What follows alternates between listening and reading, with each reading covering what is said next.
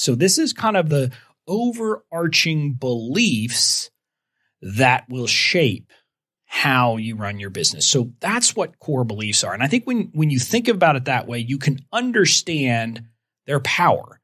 Because if you have a core set of beliefs that are true in every part of your business, it's going to be very easy for you to simply say, okay, I have these guiding principles. I can run my business in an easy way.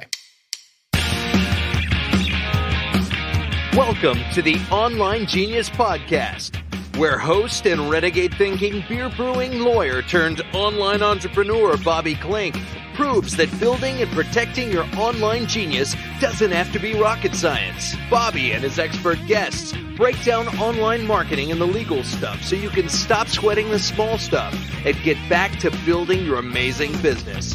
Now, here's your host, Bobby Klinck. Hey there. Welcome to episode 86 of the Online Genius Podcast. I'm your host, Bobby Klinck, and I am really stoked for today's episode. Because in today's episode, I'm going to be talking about some things that I think are pretty darn important to your business, to my business, etc. Specifically, I'm going to be talking about core beliefs. And we're going to talk about why core beliefs are important, why I think that they are, something critical that you need to have in your business.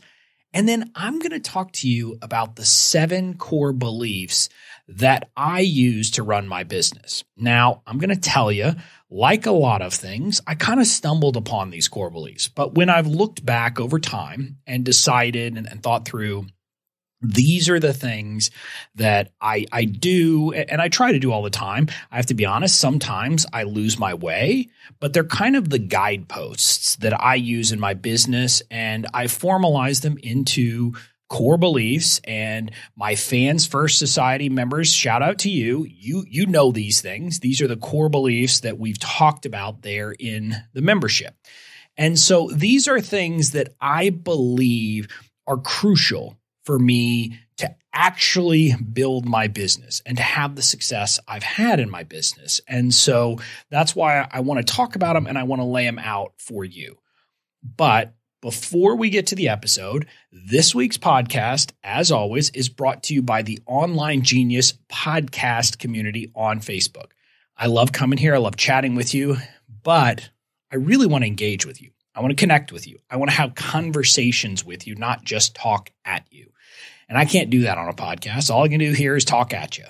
And so I would love for you to join me in the community, because that's where we can have meaningful conversations about these core beliefs, about other business things, about marketing things, about, what I'm talking a lot about these days, about how to find and really kind of cultivate a group of true fans who really are ready to buy anything and everything you have to offer. So we can do that in the community. It's absolutely free. You can join by going to youronlinegenius.com/community. Again, youronlinegenius.com/community. So with that, let's dive in. Now, before I talk about the core beliefs in my business, I want to talk about where they fit in and why you should adopt core beliefs in your business. The concept of a core belief is pretty simple, right? It's something that you believe to your core that should guide you, etc. The reason why core beliefs, I believe, are so important is because in our everyday life, we have to make decisions all the time. We're deciding things, we're doing things, etc. And the problem is, if you have to really kind of think all the time and try to make a meaningful decision each time, it's going to overwhelm you and you're going to end up not knowing what to do, and your decisions will be haphazard and you're not going to actually be consistent. Whereas if you adopt a set of core beliefs and really internalize them, these aren't things like platitudes that you put up on the wall somewhere. These are things that are inside of you that you really do believe and make part of the core of who you are. Decisions become easy because in a sense, you already have these core beliefs that set out your decision matrix for you. So when you come to have to make a decision, all you have to say is, well, okay, well, let me think about that. And you don't even have to think about it. And we'll talk about one of these specifically. One of the things that is my core belief is serve first. And I'll talk about that when we get to the section, but you'll get this because I've talked about it. I am now at a point where I have realized that in a sense, over the last 18 months, the more I give, the more I get. In other words, the more I simply say, I'm just going to serve my people and I'm not going to worry, I'm not going to expect to get anything back. The more I do that, the better things turn out. And so because that's one of my core beliefs, and again, I'm going to get into a lot more when we talk about the specific ones, I have this kind of something I can look at. And when I'm trying to make a decision, I can simply say, well, okay, I should give more. And okay, I should give more. And again, when you have that internalized, decisions get to be easy. And you don't have to think hard. You don't have to, spend your time, et cetera, doing it. Now, maybe I'm kind of crazy and I like the idea of core whatever, beliefs, theories, whatever you want to call it. And maybe that goes back to law school because I have to counsel in many phases of my life. I have had to counsel my clients that, hey, we have to adopt a core message, a core theory, here is what our case is about. Well, I think we ought to be able to do the same things about our business. Here are the things that I believe. Put, a line in the sand, put your foot down, say, these are the things that I truly believe. So I want to encourage you, whether you like the core beliefs that I'm going to talk about or not, I believe that every entrepreneur should adopt their own set of core beliefs. And what I want to be clear about is what these are. These are not beliefs about your internal team. That's something different. Like if you're building a team of employees, that's a different thing. These are beliefs about how you run your business generally, about how you approach business. And that's what I'm talking about here. So I want you to understand that these are things that kind of pervade every part of your business, from how you work with your team, how you treat your customers, how you treat fans, how you interact with peers, how you interact with everybody along the way. So this is kind of the overarching beliefs that will shape how you run your business. So that's what core beliefs are. And I think when you think about it that way, you can understand their power. Because if you have a core set of beliefs that are true in every part of your business, it's going to be very easy for you to simply say, okay, I have these guiding principles. I can run my business in an easy way.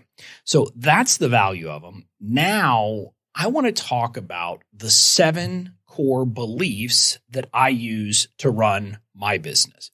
And again, as I said earlier, I can't claim to have been some genius who thought these things up at the beginning. But quite honestly, if I had simply created a set of core beliefs at the beginning of my business, they would have been a bunch of BS. They would have been platitudes. These are the core beliefs that I have adopted over the last 18 months or so. And some of them earlier than others. Some of them I've played with a little bit more. Some of them I had very early on. Some of them are things that, quite honestly, I should have learned a long time ago, but it took me a while to figure out.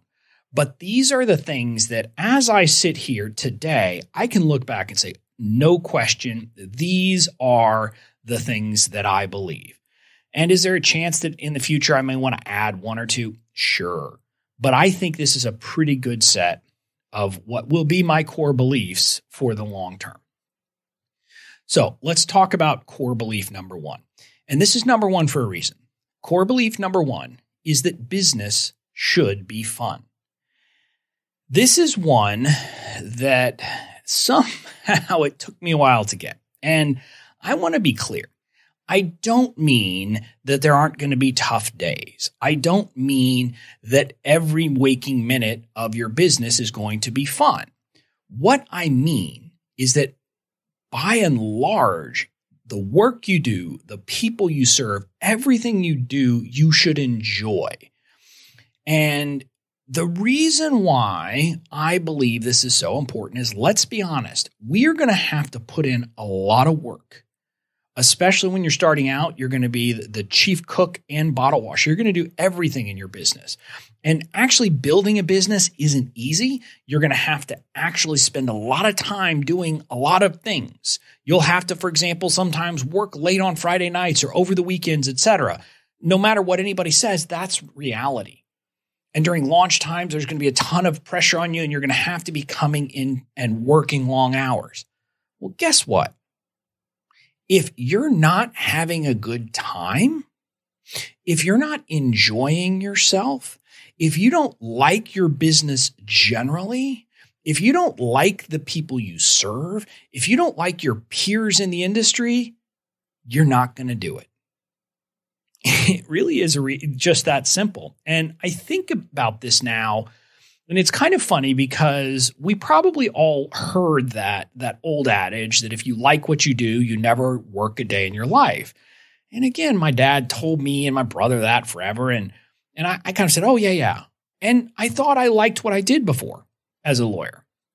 But looking back, I didn't. I wasn't having fun. Sure, were there moments that were fun? Yes.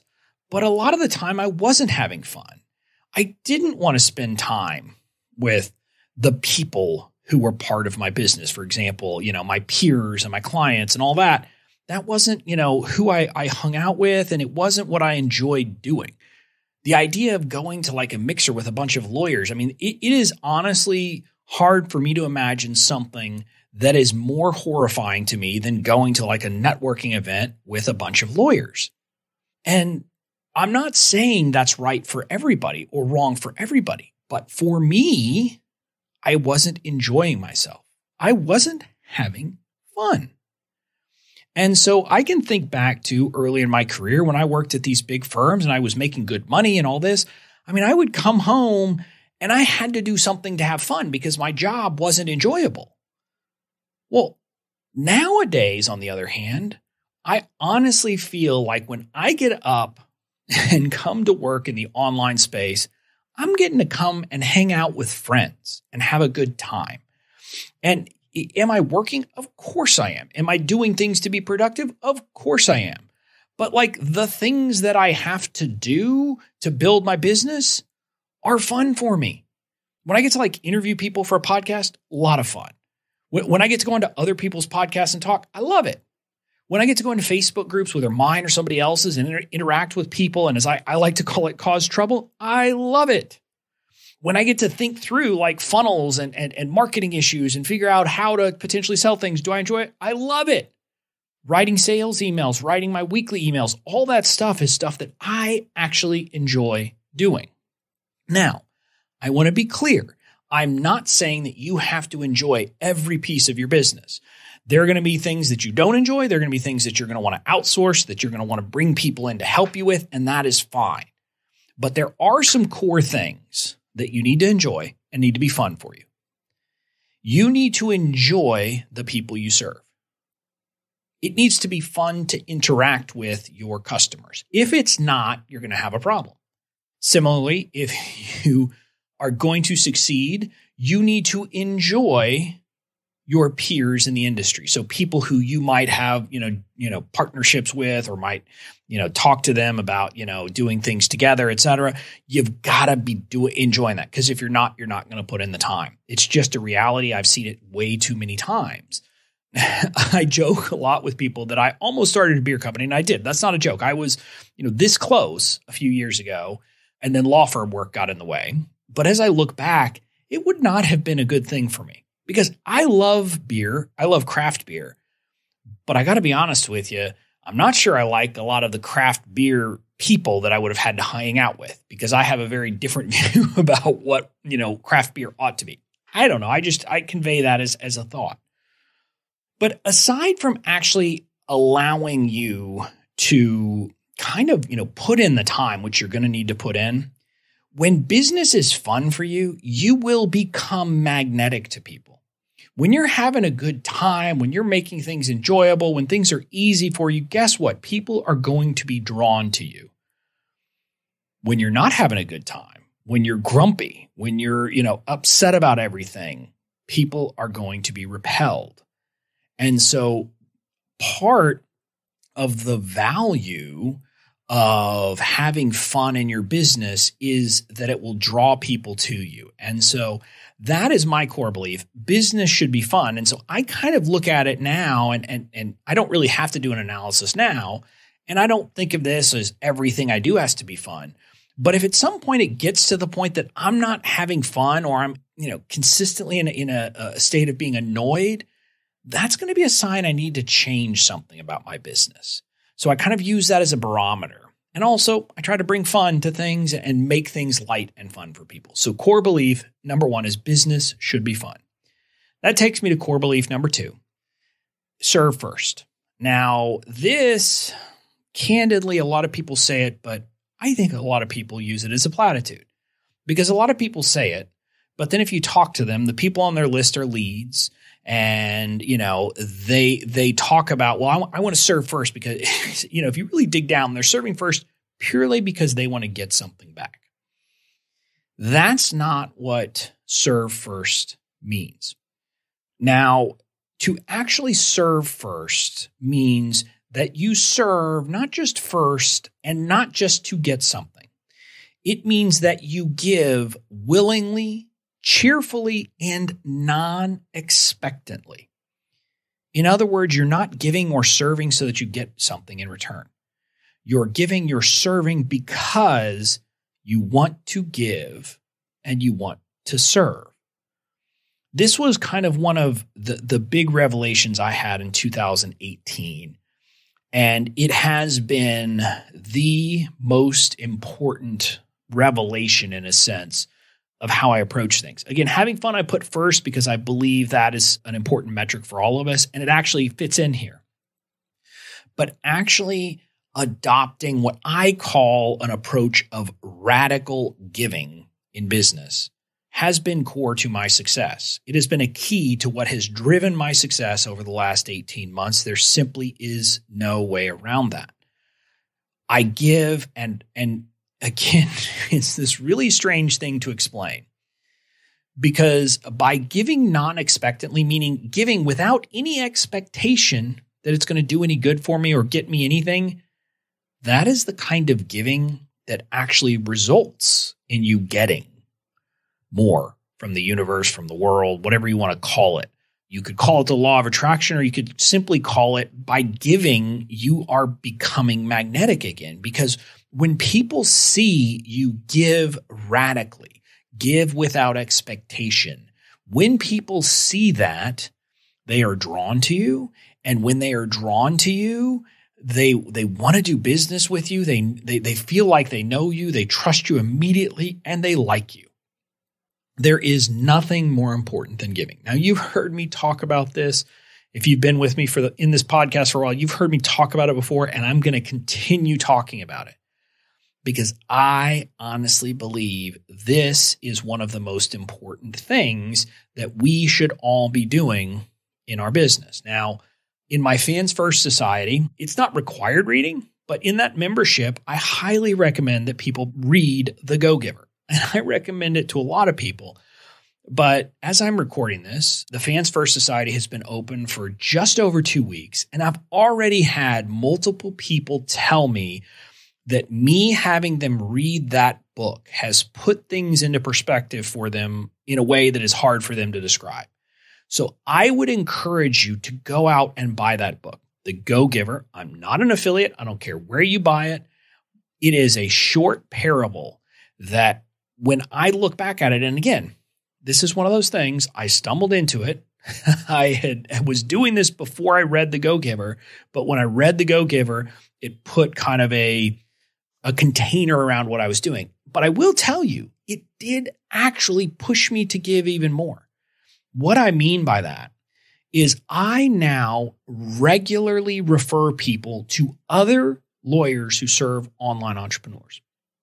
If someone comes to me and says, hey, I've got an issue that's really about kind of health, like about health law or health coaching, very specific about that, I say, you know what? I could talk to you, but quite honestly, let me send you to this other person who actually, she is a health coach and she used to be a lawyer who served healthcare companies. So I bet you she can serve you better than I can. And when people come to me from the UK and say, hey, are your templates working? I say, they're a good start, but let me send you to this other woman first to check because I know she's in the UK, she's a lawyer, and I think she's doing the same thing that I do. That's an example of serving first, of radical giving. The point is that to me, serving a person, a fan, a lead, a prospect, whatever you want to call them, they are a person. And they're a person to me, regardless of whether I'm ever going to sell a single product to them. And I want to serve them the best way I can, regardless of whether I'm going to make a dime from it now or in the future. And I do it because it's the right thing to do. But I also have found that the more I do it, and again, this is that weird thing, you can't be doing it because you want to get something. But the more I do it, the better results I get. That's why I decided, to start giving my privacy policy template away for free rather than charging people for it. Candidly, I was, a lot of people in my life, including the people in my mastermind, had to pull me back from the edge of giving even more templates away for free. They said, no, stop. You're being crazy. And, it's this thing that I have found over and over and over again to be true.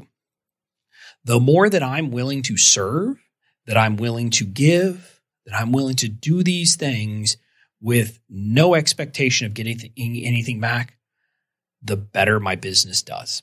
And often it's collateral effects. It's not the person you serve necessarily who buys from you. It's someone else who saw you do it and says, I can't believe I saw him just do that. So that's my second core belief. Serve first, and you got to mean it. It can't be this platitude that everybody says. You have to internalize it and do it. Now, core belief number 3 is more cowbell. And if you've been with me a while, you know this reference. If you don't, let me explain it. It comes back to one of my friends who I met through taking B School, Marie Forleo's B School, but I signed up through Amy Porterfield. And so I was in this group, and this again was in 2018. I was in this group in everyone who had signed up for B School through Amy Porterfield.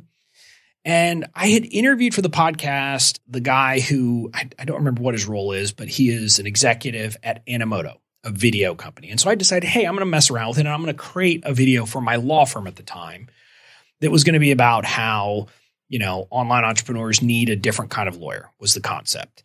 And so it was kind of playful. And so I created it, and I then, put it up, and I used mainly stock images, stock video. And it kind of had a picture of me at the end.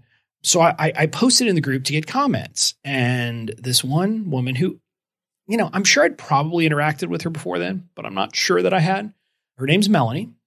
She said, well, it's good, but it needs something. And then she posted this famous Saturday Night Live skit with Christopher Walken as a music producer saying that this music needed more cowbell. Of course, the joke of that is no music ever needs more cowbell. But what she was saying is that my video needed more cowbell. And then she said, and the cowbell is you. So when I say more cowbell, what I mean is that we are all personal brands. If you are an information-based business, I don't care whether you use your name or not as your brand name. We are personal brands. And that means that ultimately people are going to do business with us because of us, not because of a brand name, not because of something else. And so we need to put more of ourselves into our brands. That means being authentic. That means being willing to be open, to be vulnerable, etc. The more cowbell concept is the reason why I share painful stories sometimes in my weekly emails. In one that went out not too long ago, I shared the story of my dad being in a plane crash a week and a half before the start of my third year in law school, and how I had to make some really hard decisions about what I was going to do in my life. And I do that because I want to let the people who are my fans, potential customers, etc., into my life. And I recognize that the more I do that, the better my business does. Now, you can't let people in and just have it be a cluster, meaning it can't just be my whole life is FUBAR and I'm just going to, have this, complete mess open for everyone to show. That's not going to work, right? Because people don't want to hear about all your problems all the time. But letting people in on who you are, being authentic, being vulnerable, actually being yourself is going to draw the right people to you. Now, it's going to repel some people. Quite honestly, that email I sent where I told the story of my dad being in a plane crash, it was, I think, the second most spam complaints of any email I've ever sent. There was no promotion in it. There was nothing. But clearly some people didn't want to hear that. And that's okay. I don't mind. I celebrate that people unsubscribe from my list because I'm not their kind of guy. Because I don't want to get everybody. I want to attract the right people. And the only way I can do that is to put myself into my brand. And so it's about being authentic. It's about, being open, being vulnerable, but it's also about being cheeky and lighthearted because that's who I am. And people might as well know that because if that's not what they want, I'm not their guy, right? I mean, if they want someone who's serious and buttoned up and lawyer man, that's not me. Never will be me. If that's what you expect, you shouldn't be around me because, you're going to be let down.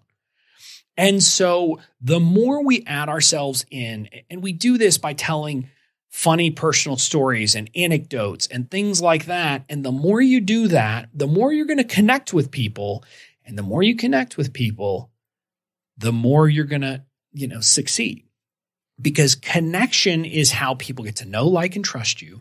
And so it will be how, people get to the point of actually wanting to buy from you. So that's core belief number 3, more cowbell, which is my way of saying add yourself to your brand. And again, I want to be clear on this. This is not about fake authenticity. Fake authenticity is crap. I'm talking real authenticity. I'm talking about being willing to cry if that's who you are. I'm talking about truly opening up. Now, you got to figure out where your line is, but I would push you to add more of yourself to your brand. Okay, so now that was a serious subject. Now let's talk about core belief number 4. And this is be a cheerleader. It took me, again, a while to get this. But you know what? People don't want to be around negative people. Generally, most people, I should say, don't want to be around negative, toxic people. They want to be around positive people, people who are supportive, people who are helping, people who make them feel good. And the funny thing is, I really got this because I kind of like that. But, for a long time, I was a negative person. I think I had some predisposition to that. Part of my upbringing, candidly, my dad is a very negative person, sees the potential problems everywhere.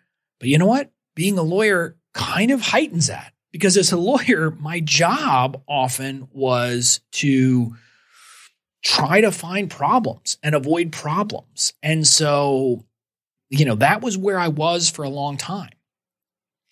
And I've told this story many a time, but I'm going to tell it again.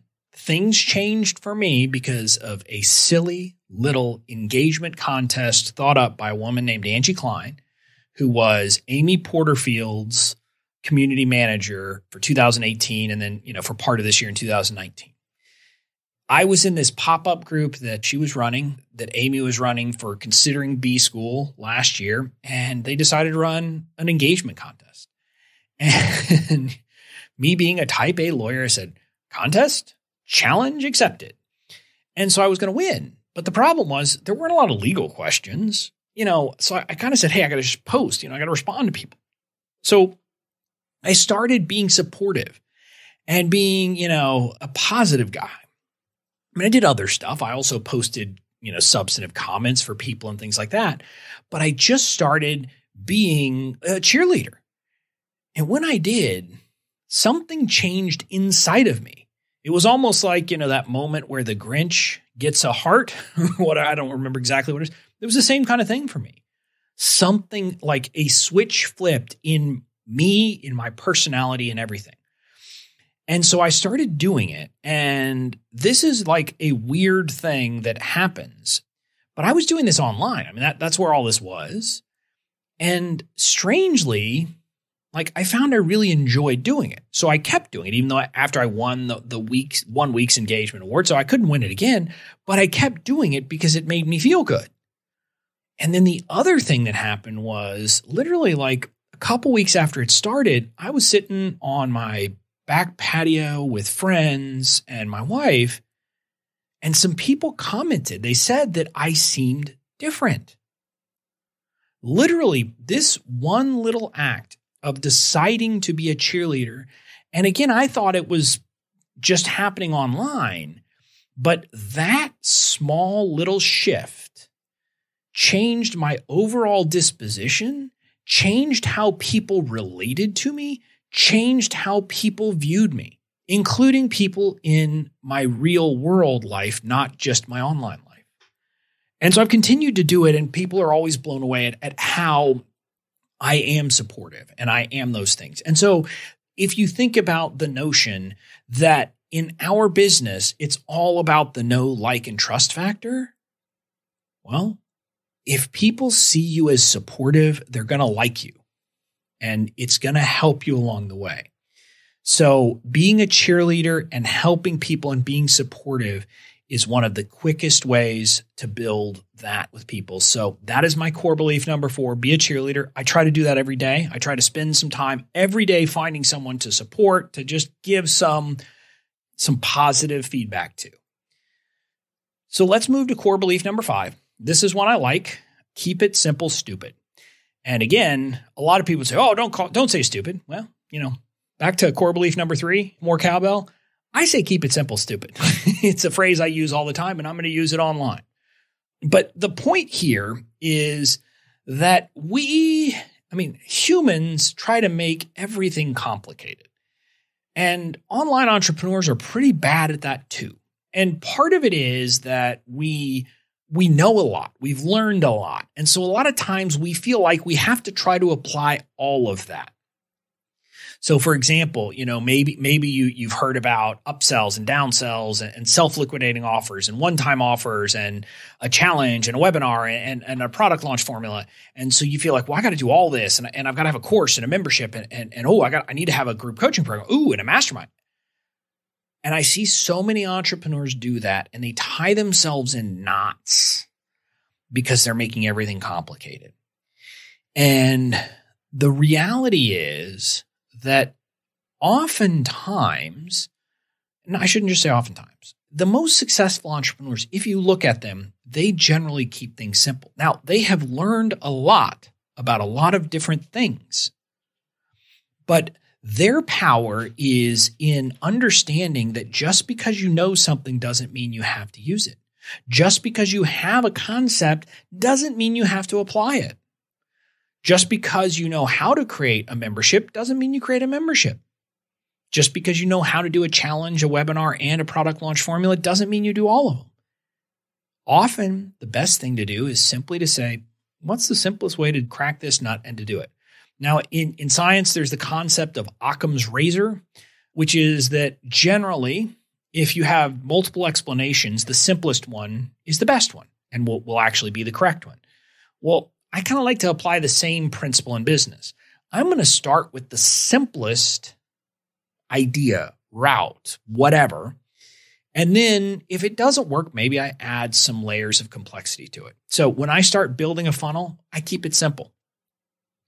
I might then add some bells and whistles later, but I don't add them at the beginning. And, some of this is simply, I think it's good for my mental bandwidth, and it will be for yours too, because if you try to overthink these things, you can, tie yourself in knots. But it's also for customer experience. I was thinking about this recently when I bought a product, and I bought this product. I don't remember even what product it was. It was some software as a service, as I recall. But I bought access to it.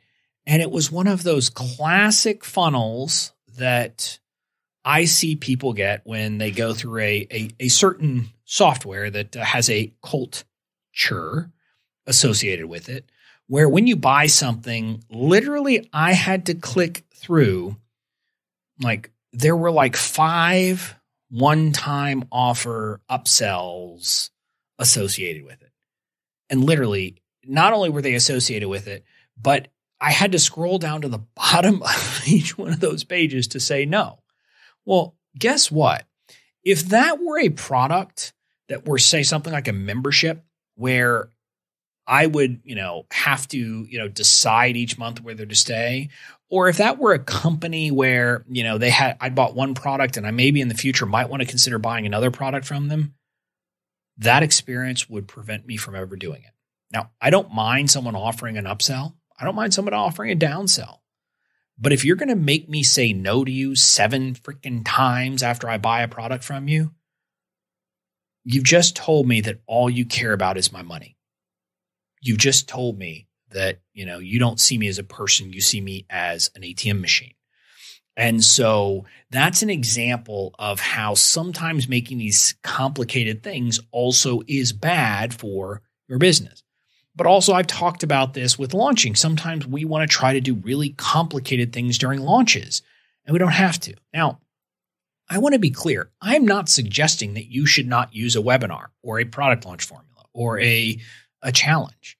For most information-based products, you need some kind of launch vehicle. You have to show people what your teaching style is so that they'll get a sense of who you are. But don't overcomplicate things. Don't make it this, gargantuan effort in your head. Let's work on keeping it simple. And so again, keep it simple, stupid is an important one for me. And I have to be reminded of it all the time. But I think every entrepreneur could learn from that. That takes me to core belief number 6. And this is that I do unscalable things. In today's online world, everyone seems to be focused on outsourcing, on delegating, on automating, on templatizing, on all of those things. And I'm not saying you can't do some of that. In fact, you should do some of that. But you know what? Most people are doing way too much of it. Most people have basically gone overboard on this. And so kind of they lose the ability to connect with people, to engage with people. And it's all in this process of they want everything to be scalable. Let me be clear, some things should be scalable, right? I mean, if you want to build a business long-term that's going to allow you to have kind of the kind of life you probably want without constantly being on the hamster wheel, you're going to have to build some kind of scalable business, whether it's having people working for you, serving clients, or building something like a course or a membership so that you are actually selling a product that is not tied to time. You're going to have to do that if you really want to kind of get some freedom in your life and your business. But you know what? Focusing on everything being scalable, if I did that, I would have been a flop. Because if I did that, I sure as heck wouldn't spend a bunch of time in Facebook groups giving value to people, because that's not scalable. But you know what? That has been some of the most important work I have done over the last 18 months. And I feel very certain there are some people listening to this who have seen me do it and are nodding their heads right now saying, yep, no question. I'm betting that some of the people who are listening to this right now, they're only here because they saw me do that.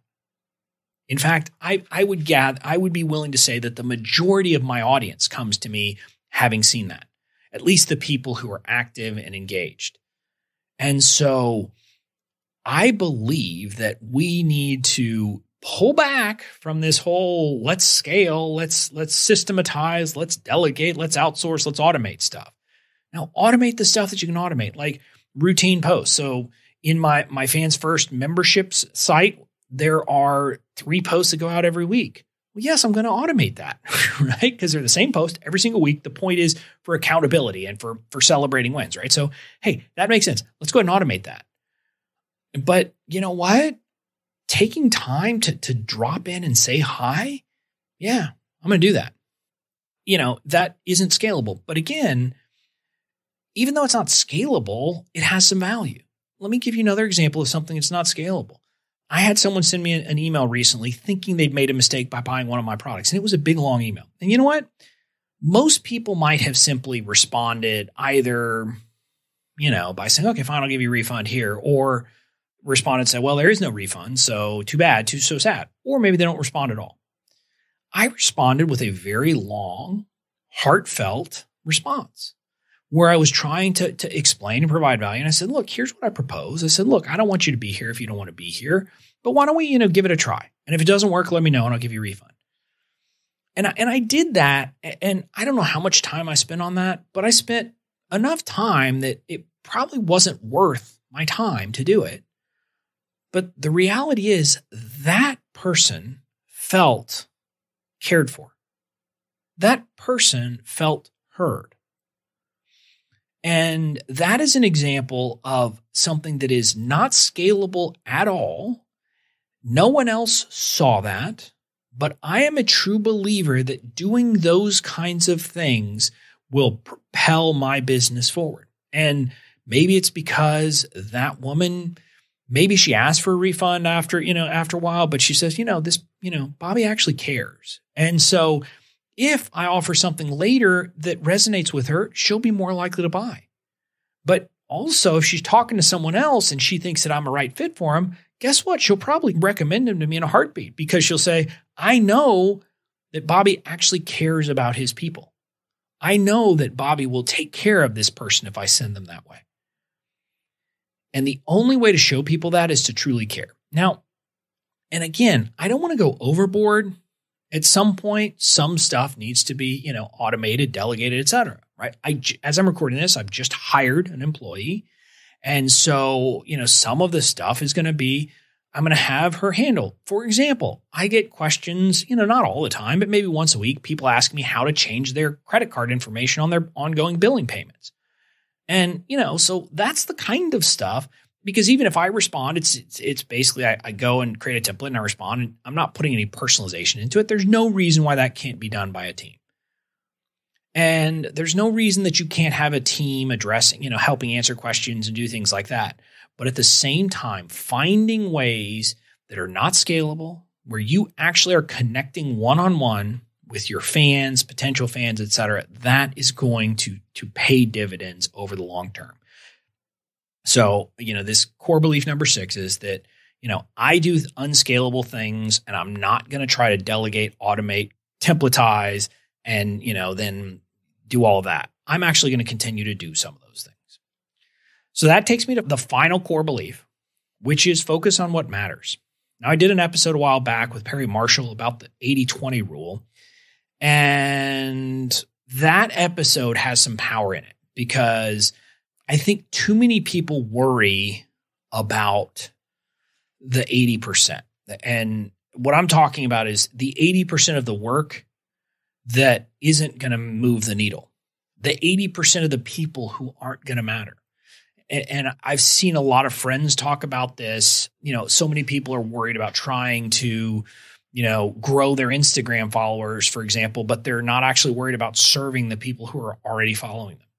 Or I see so many people fixated on all the people who don't open their emails, but they don't think about the 30% who open their emails and who open their emails maybe like religiously every week. You know what? I focus on that. I focus on the fact that, over 1,000 people open my email every week and are served by me. I focus on the fact that I'm quite certain there are 300 to 500 people who probably open every single email I send them. And you know what? I want to serve those 300 to 500 people. Those are the people I worry about. But it's also about the other things in your business. And we need to get in the practice of thinking through what is the highest value work I can be doing. That's part of why I've hired someone, because candidly, I wasn't doing that for a long time. I was, doing things like putting splash pages on videos the day before they had to go live, and that is not a good use of my time. But I've been doing that. But we all need to focus on the things that matter and the highest value work in our business and spend our time doing that. So this is one of my core beliefs. It is part of my belief system, but I admit I need to improve on it. Now I've got the 80-20 rule of only, focusing on serving the people who matter, but I need to focus on only doing the work that matters and not spending my time doing the other work. So that's a place I need to improve. And I'm very open about that with people, but you need to do the same thing. You need to focus on what matters in your business. So that's it. Those are the 7 core beliefs of my business. Number 1, business should be fun. Number 2, serve first. Number 3, more cowbell, which means add more of yourself to your brand. Number 4, be a cheerleader. Number 5, keep it simple, stupid. Number 6, do the unscalable. And number 7, focus on what matters. Now, I think this is a pretty good set of core beliefs that pretty much every entrepreneur could adopt and would have a good business as a result of. But regardless of what you do, I encourage you to create and adopt your own set of core beliefs.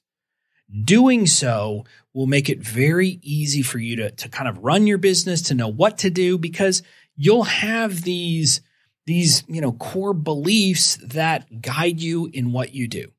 So that's my call to action to you this week is, figure out what your core beliefs are and do that, and you will be better off. And I would love to hear your feedback, whether it's in the community, which you can join by heading to youronlinegenius.com/community, or tag me on Instagram. I'm just Bobby Klinck. Tag me in a story and talk about what your core beliefs are. I'd love to hear them because I like hearing what other people believe and what their views are. Maybe we have a spirited discussion and maybe we, you convince me to adopt one, or maybe you don't. But you know what? It'll be fun to have that conversation.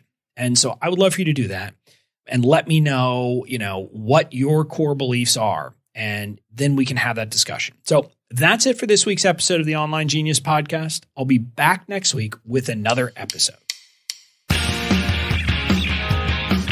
Thanks for listening to the Online Genius Podcast. Make sure to tune in next week for more great tips, tricks, and strategies to help you build and protect your online genius.